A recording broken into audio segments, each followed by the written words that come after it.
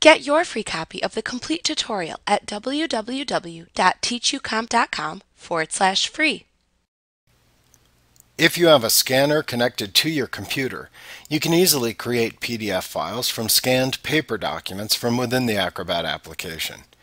To do this, place a paper document on your scanner bed, and then select File, roll down to the Create command, and then roll over the PDF from Scanner command from the menu bar.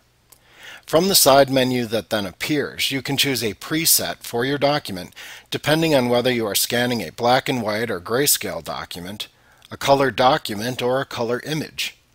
Advanced users can also access the Custom Scan and Configure Presets dialog boxes from this menu.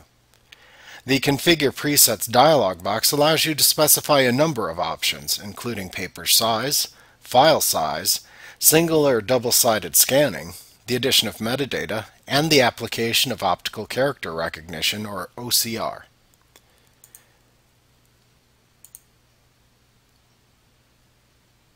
Once you select a preset from the side menu of choices, the scan occurs automatically, and you will be prompted to confirm that the scan is complete by clicking the OK button that appears.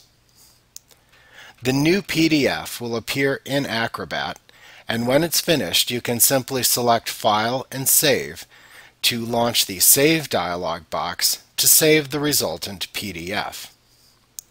Also note that Acrobat does not automatically recognize every scanner. If you find that you cannot scan paper documents from within the application, refer to your scanner documentation for setup instructions and troubleshooting advice. Ensure that you have the latest scanner drivers installed for your scanner as well. You should also consider doing a web search for answers about using Acrobat with your specific scanner model if needed.